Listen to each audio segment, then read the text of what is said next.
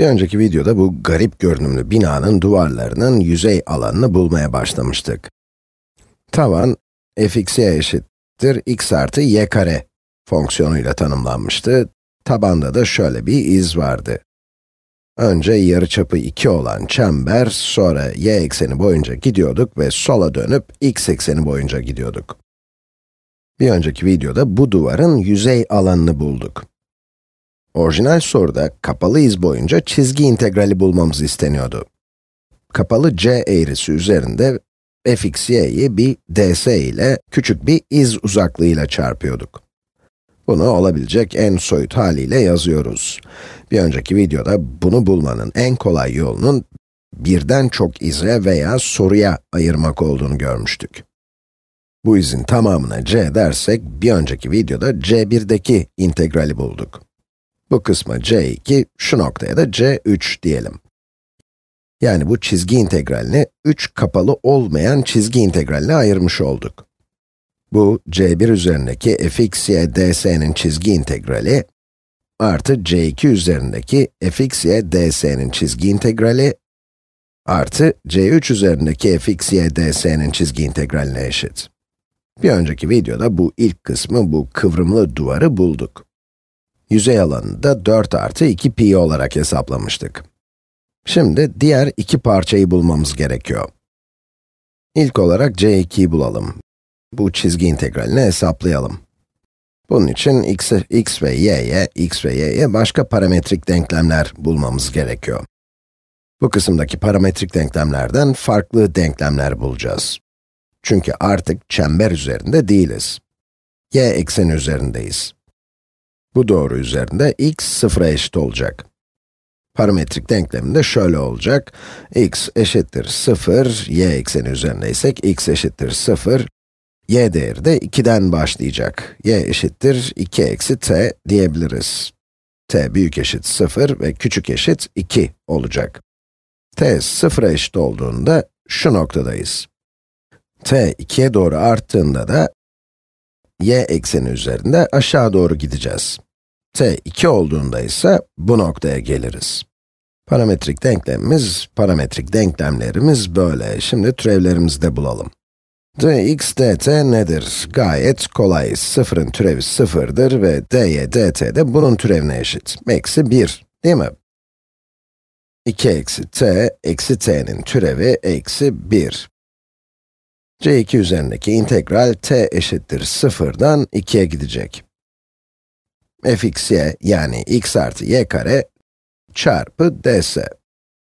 Önceki birkaç videodan ds'nin karekök içinde dx dt'nin karesi 0 kare artı dy dt'nin karesi yani eksi 1 kare, o da 1 eder, çarpı dt olarak yazıldığını biliyoruz. 0 artı 1, karekökü de 1 olacak. Peki x nedir? Parametrik denklemimize göre x her zaman 0'a eşit ve y kare de 2 eksi t kare olacak. Yani bu 2 eksi t kare olacak. Evet, bu çılgın ifadeyi sadeleştirdik. T eşittir 0'dan t eşittir 2'ye x kaybolur ve y kare, y 2 eksi t olduğu için 2 eksi t kare ve dt de burada duruyor. Bunu her ne kadar aklınızdan yapabilecek olsanız da ters türev bulurken binom açılımı yapmayı tercih ediyorum. T eşittir 0'dan t eşittir 2'ye 4 eksi 4t artı t kare dt'nin ters türevi olacak. Bu da son derece basit. Bunun ters türevi 4t eksi 2t kare, öyle değil mi? Türev alırsanız 2 çarpı eksi 2 eşittir eksi 4t ve artı 1 bölü 3 t küp. Bunlar basit ters türevler ve 0 ve 2 için değerini bulmamız gerekiyor. 2'deki değerini bulalım. 4 çarpı 2 eşittir 8, eksi 2 çarpı 2 kare. Yani 2 çarpı 4, 8. Artı 1 bölü 3 çarpı 2 küp. 1 bölü 3 çarpı 8. Bunlar sadeleşir. 8 eksi 8 ve 8 bölü 3, bu da 8 bölü 3 olur. Bir de 0 koymam lazım. Eksi 0'ın değeri ama bu da 0 olacak. 4 çarpı 0, 2 çarpı 0, bunların hepsi 0 olacak, yani eksi 0. Böylece ikinci duvarın yüzey alanını da bulmuş olduk ve alan 8 bölü 3 çıktı.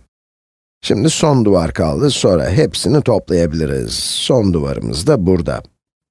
Başka bir parametrik denklem kullanıyoruz. Şimdi grafiği buraya taşıyalım.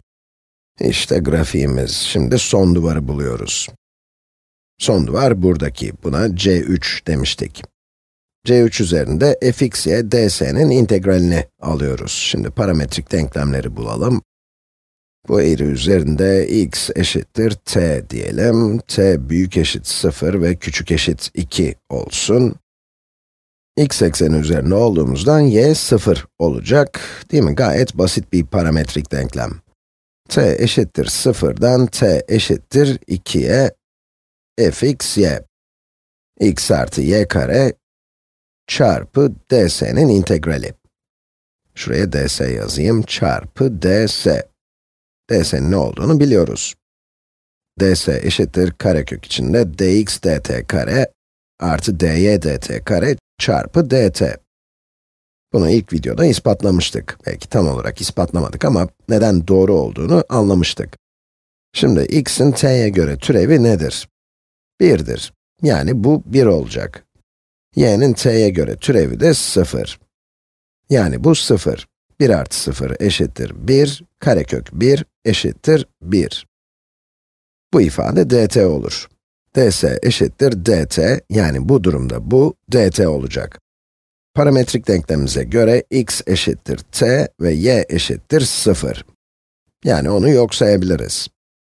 0'dan 2'ye t dt'nin integrali olarak sadeleşir. Ters türevi de 1 bölü 2 t kare olur. 0 ve 2 için değerlerini bulurum. 1 bölü 2 çarpı 2'nin karesi. 2'nin karesi eşittir 4 çarpı 1 bölü 2 eşittir 2. Ve eksi 1 bölü 2 çarpı 0 kare, eksi 0. Bu da üçüncü duvarın alanı, 2. Yani şu alan sadece 2. Sorumuza dönersek, bu kapalı eğri üzerindeki fx, y çizgi integralinin değeri nedir? Şimdi bu sayıları toplamamız kafi.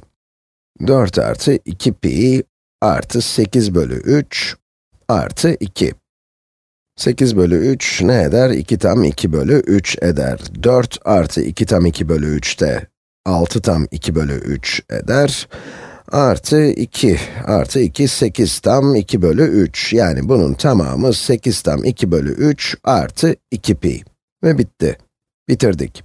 Şimdi vektör değerli fonksiyonlarla çizgi integrali bulmaya başlayabiliriz. Şahane.